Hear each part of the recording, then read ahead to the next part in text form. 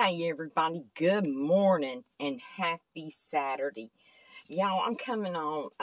I showed you in the first video these glasses. Well, I made a couple other creations while I was working last night, just messing. I like to mess, y'all know how I am. But I made a couple other things. Now, when I picked up these two vases, I also picked up this round box from the Dollar Tree. It's just a gift box and very simple, just plain old box. But I decorated up the lid of it because I wanted to use this for a present. So I loaded down my flowers and pearls. I made a little bow out of my little ribbon to go here, and I added my butterflies.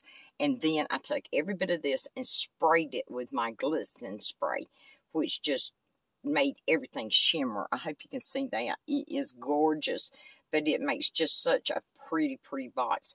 But the reason I needed this box is, y'all know we make the Christmas ornaments, the occasion ornaments, out of these little glass globes from Dollar Tree. Well, this is some I had made using the shells, and I wanted a way to be able to package this up and send it so I know it wouldn't get hurt. And very simple, very clean, but inside I just decorated it with all the shells and everything inside the shell. Added it on just a little yellow platform and then fixed it like this. And of course I added my flowers to the top.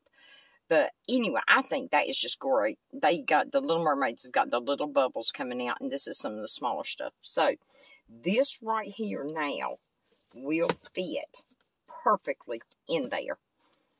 I can add a little cotton around the top or a little paper, and now I have a way to send this. They will have a useful gift plus a pretty little decoration inside, and I just love the idea. I hope you do. So very simple, just creating the way I see it.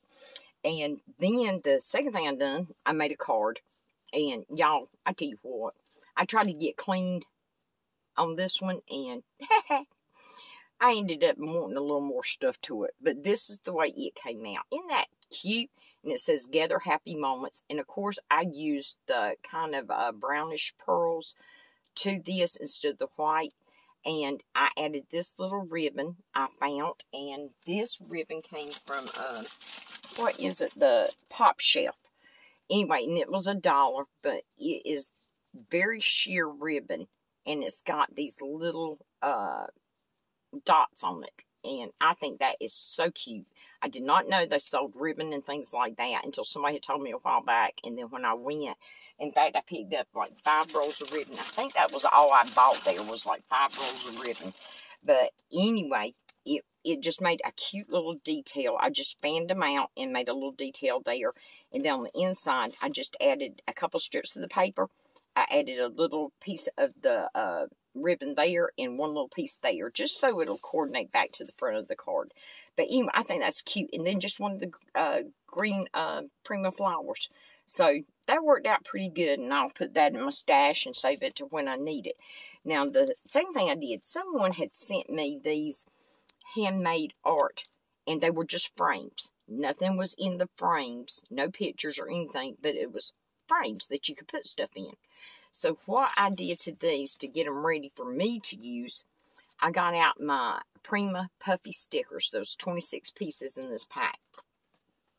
I went around the border of these frames and added different elements to it. This one says Together Always, and it has the little boy and girl lighting the birthday cake.